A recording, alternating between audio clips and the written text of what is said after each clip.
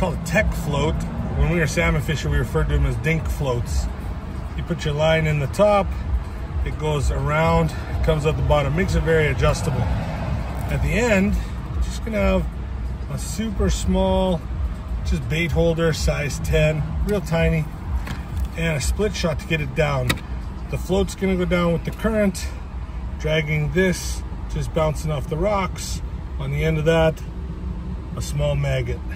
We're just gonna use the El Cheapo Shakespeare Kids Rod.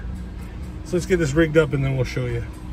A few little rod, a little swing on it. Look at that little guy. And there he is, little brook trout. Hi, bud.